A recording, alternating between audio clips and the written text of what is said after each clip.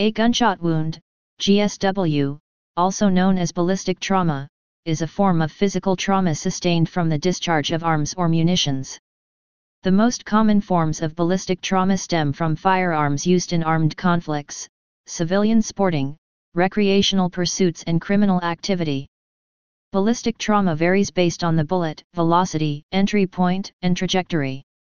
Assault by firearm resulted in 173,000 deaths, globally, in 2015, up from 128,000 deaths in 1990. Additionally, there were 32,000 unintentional firearm deaths in 2015. Signs and symptoms. Trauma from a gunshot wound varies widely based on the bullet, velocity, entry point, trajectory, and affected anatomy. Gunshot wounds can be particularly devastating compared to other penetrating injuries because the trajectory and fragmentation of bullets can be unpredictable after entry. Additionally, gunshot wounds typically involve a large degree of nearby tissue disruption and destruction due to the physical effects of the projectile correlated with the bullet velocity classification.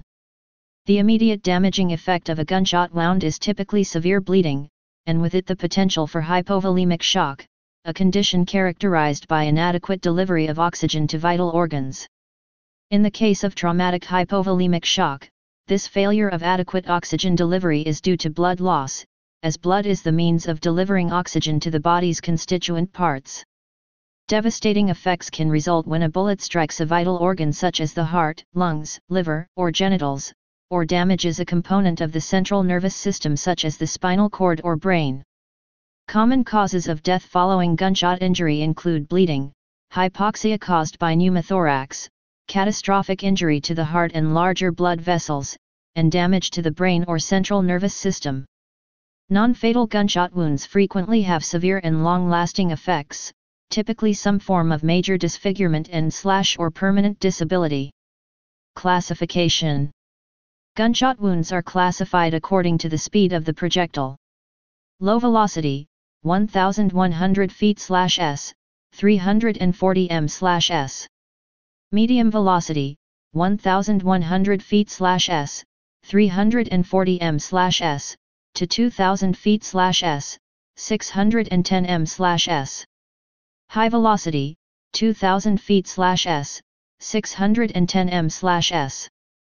Bullets from handguns are generally less than 1,000 feet/s, 300 m/s, while bullets from rifles exceed 2,500 feet/s, 760 m/s.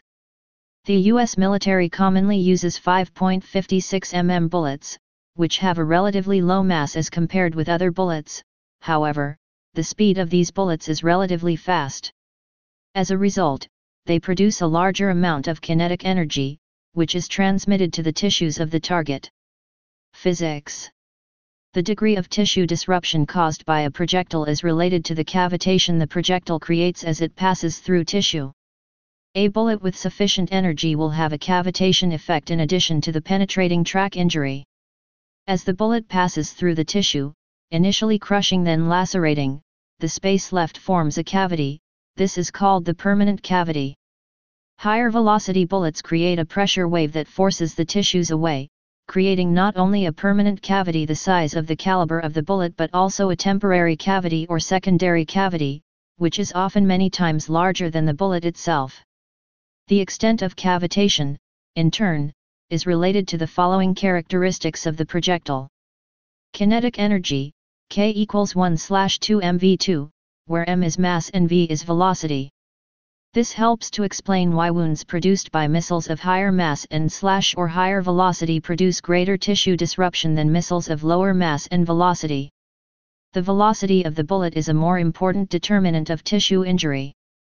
Although both mass and velocity contribute to the overall energy of the projectile, the energy is proportional to the mass while proportional to the square of its velocity. As a result, for a constant velocity, if the mass is doubled, the energy is doubled. However, if the velocity of the bullet is doubled, the energy increases 4 times. The U.S. military commonly uses 5.56 mm bullets, which have a relatively low mass as compared with other bullets. However, the speed of these bullets is relatively fast. As a result, they produce a larger amount of kinetic energy, which is transmitted to the tissues of the target. Yaw handgun bullets will generally travel in a relatively straight line or make one turn if a bone is hit. Upon travel through deeper tissue, high-energy rounds may become unstable as they decelerate, and may tumble, pitch and yaw, as the energy of the projectile is absorbed, causing stretching and tearing of the surrounding tissue. Deformation. Fragmentation. Management. As a rule, all gunshot wounds are considered medical emergencies that require immediate treatment. Hospitals are generally required to report all gunshot wounds to police. Workup. Initial workup for a gunshot wound is approached in the same way as any acute trauma patient. A rapid first pass of the patient is conducted using advanced trauma life support protocol in order to ensure that the most vital functions are intact. These include A. Airway. Assess and protect airway and cervical spine. B. Breathing. Maintain adequate ventilation and oxygenation. C. Circulation. Assess for and control bleeding to maintain organ perfusion. D. Disability. Perform basic neurological exam including Glasgow Coma Scale, GCS. E. Exposure. Expose entire body and search for any injuries while maintaining patient temperature. Depending on the extent of injury, management can range from urgent surgical intervention to observation. Unstable patients with signs of bleeding that cannot be controlled during the initial evaluation require immediate surgical exploration in the operating room. Otherwise, management protocols are generally dictated by anatomic entry point and anticipated trajectory. Neck. A gunshot wound to the neck can be particularly dangerous because of the high number of vital anatomical structures contained within a small space. The neck contains the larynx, trachea, pharynx, esophagus, vasculature, carotid, subclavian, and vertebral arteries, jugular, brachiocephalic, and vertebral veins, thyroid vessels, and nervous system anatomy, spinal cord, cranial nerves, peripheral nerves, sympathetic chain, brachial plexus. Gunshots to the neck can thus cause severe bleeding, airway compromise, and nervous system injury.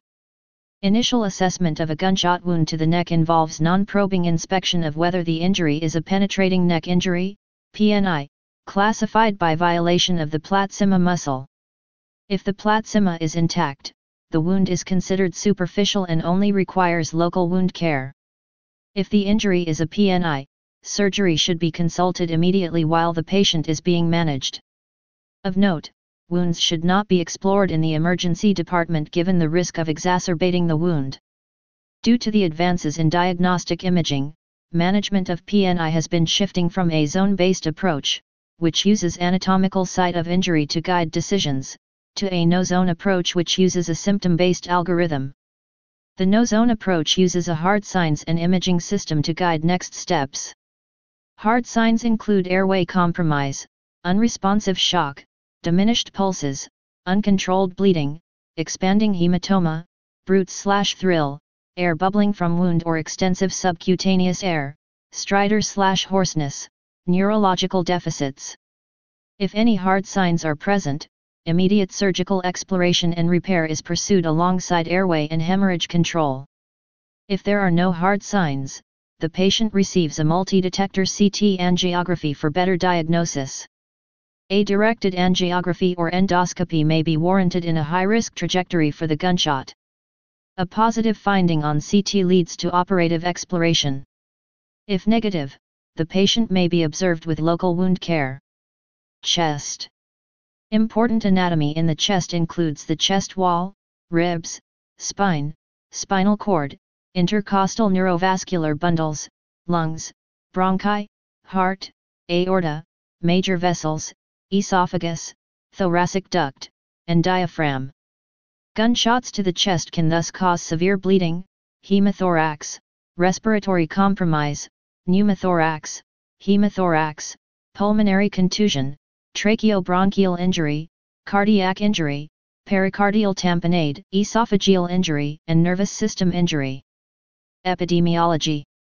Assault by firearm resulted in 173,000 deaths, globally, in 2015, up from 128,000 deaths in 1990. Additionally, there were 32,000 unintentional firearm deaths in 2015. As of 2016, the countries with the highest rates of gun violence per capita were El Salvador, Venezuela, and Guatemala with 40.3, 34.8, and 26.8 violent gun deaths per 100,000 people respectively. The countries with the lowest rates were Singapore, Japan, and South Korea with 0.03, 0.04, and 0.05 violent gun deaths per 100,000 people respectively. The United States has the 31st highest rate of violent gun deaths in the world with 3.85 deaths per 100,000 people in 2016. United States. In the United States, the majority of all homicides and suicides are firearm-related, and the majority of firearm-related deaths are the result of murder and suicide. When sorted by GDP, however, the United States has a much higher violent gun death rate compared to other developed countries, with over 10 times the number of firearms assault deaths than the next 4 highest GDP countries combined. History. Hieronymus Brunschwig argued that infection of gunshot wounds was a result of poisoning by gunpowder, which provided the rationale for cauterizing wounds. Ambroise Paré wrote in his 1545 book, The Method of Curing Wounds Caused by Arquebus and Firearms, that wounds should be sealed rather than cauterized. John Hunter argued that infection was not caused by poisoning. Until the 1880s, the standard practice for treating a gunshot wound called for physicians to insert their unsterilized fingers into the wound to probe and locate the path of the bullet. Surgically opening abdominal cavities to repair gunshot wounds, germ theory, and Joseph Lister's technique for antiseptic surgery using diluted carbolic acid, first demonstrated in 1865, had not yet been accepted as standard practice. For example, 16 doctors attended to President James A. Garfield after he was shot, and most probed the wound with their fingers or dirty instruments. Historians agree that massive infection was a significant factor in Garfield's death. At almost the same time, in Tombstone, Arizona Territory, on July 13, 1881, George E. Goodfellow performed the first laparotomy to treat an abdominal gunshot wound. M9 Goodfellow pioneered the use of sterile techniques in treating gunshot wounds, washing the patient's wound and his hands with lye soap or whiskey. He became America's leading authority on gunshot wounds and is credited as the United States' first civilian trauma surgeon. Wilhelm Röntgen's discovery of X-rays in 1895 led to the use of radiographs to locate bullets in wounded soldiers. Survival rates for gunshot wounds improved among U.S. military personnel during the Korean and Vietnam Wars, due in part to helicopter evacuation, along with improvements in resuscitation and battlefield medicine. Similar improvements were seen in U.S. trauma practices during the Iraq War. Some military trauma care practices are disseminated by citizen soldiers who return to civilian practice.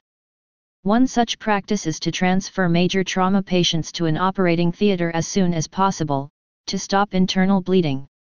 Within the United States, the survival rate for gunshot wounds has increased, leading to apparent declines in the gun death rate in states that have stable rates of gunshot hospitalizations. Research.